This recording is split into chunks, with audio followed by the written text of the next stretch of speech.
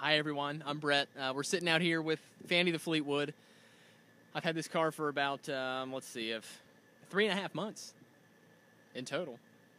And speaking of totaled, well, when I hit the deer, it was totaled, okay? It was just some insane amount of money to get this thing fixed.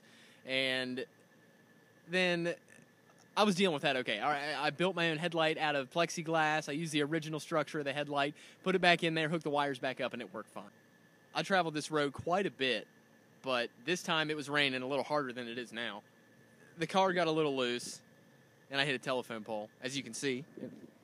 It's kind of a bummer, you know, because the headlight thing was all right. I was starting to get over that, and I found a fender that I was going to put on there. It fit. I didn't get it, and then I hit a telephone pole. Oh, these? Oh, these are my Oakleys. I bought these. Actually, I'm kidding. My friend dropped these under the seat in my car when we hit the telephone pole. It is for sale. Yeah, it is. I think I could probably still get $1,600 to $1,700 out of it. I mean, it runs fantastic. The exhaust is a little loud, though. Yeah, for sale. It's a muscle car now.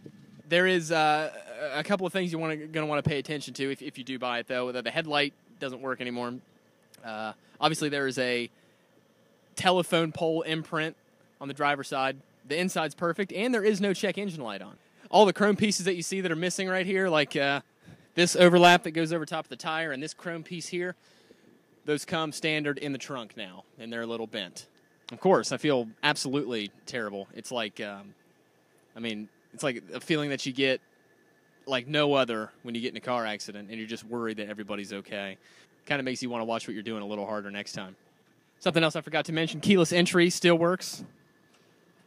See? Yeah, this piece here, this is what goes over top of the tire. It's a little broken. I would say that this is the part that goes over the other side. It's plastic and plastic chrome. It still fits on there, but the tire rubs on it a little bit, so I had to take it off. And this is actually a prized possession of my youth.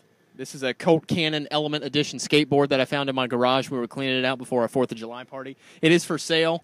If you guys want to purchase this, put some trucks on it, some bushings. It also needs grip tape. I will autograph it. Any other questions?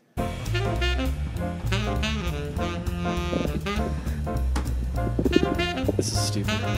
No, you wouldn't be able to hear me if the car was running.